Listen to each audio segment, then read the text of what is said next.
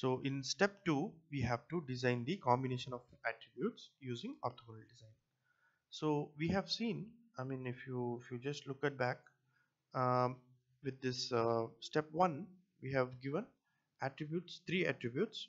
Okay, OS operating system is having 3, price is having 5 levels, and camera is having 5 levels. So if we go for full factorial design, our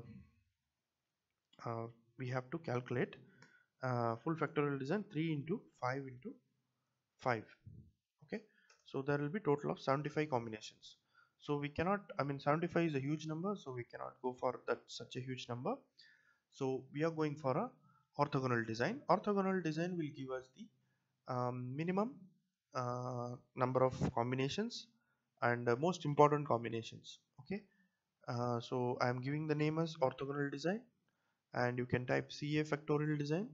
Okay, CA factorial design bracket data is equal to attribute names data, which you have already created here with the name of experiment, and in type you have to write orthogonal, and I'm running this code and the orthogonal design is ready. So you can also view this by using the command print orthogonal design.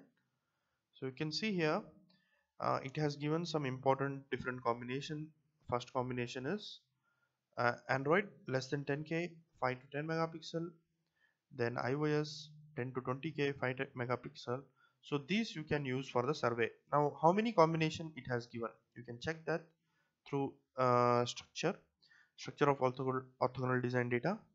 So there are 25 observations. That means from 75, if we have gone for a full factorial design, the different combinations would have come around 75.